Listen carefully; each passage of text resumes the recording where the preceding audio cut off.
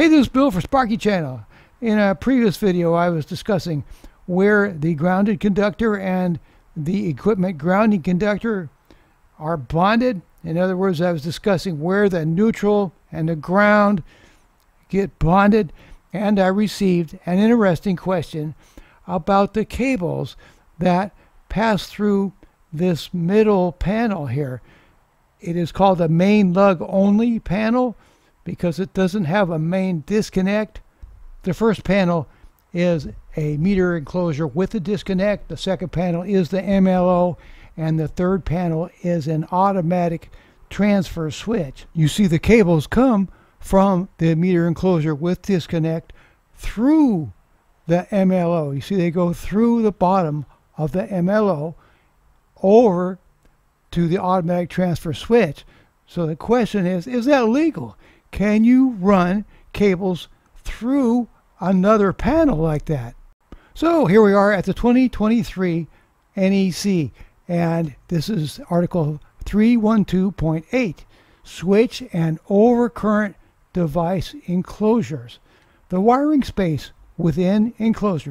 That MLO panel is an enclosure for switches and overcurrent devices shall be permitted for other wiring and equipment subject to limitations for specific equipment as provided in 312.8A and B.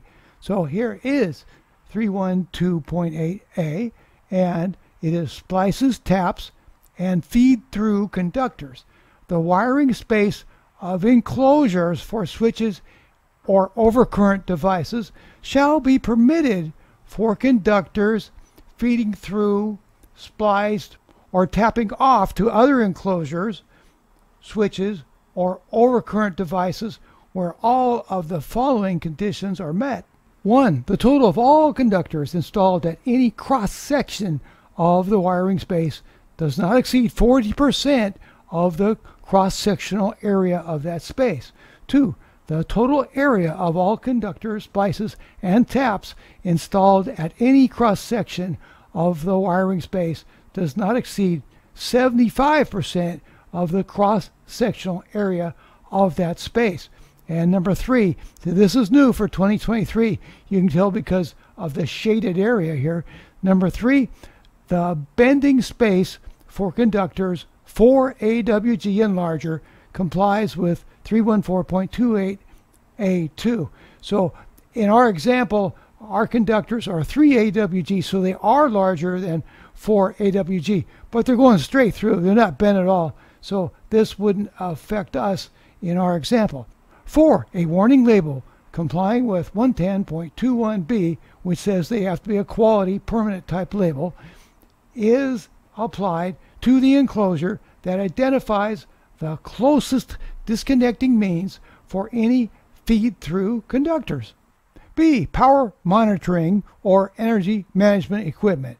The wiring space of enclosures for switches or overcurrent devices shall be permitted to contain power monitoring or energy management equipment in accordance with 312.8 B1 through B3.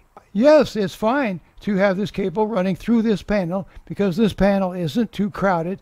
There's no severe bends in this cable here, and you do need to put a sticker on the outside cover of this panel saying that the disconnect is over here at the meter enclosure with disconnect. I'll put a link in my video description for the video from which this question was asked, and I'll put a link for the original competition video. Thanks. I hope this video was helpful.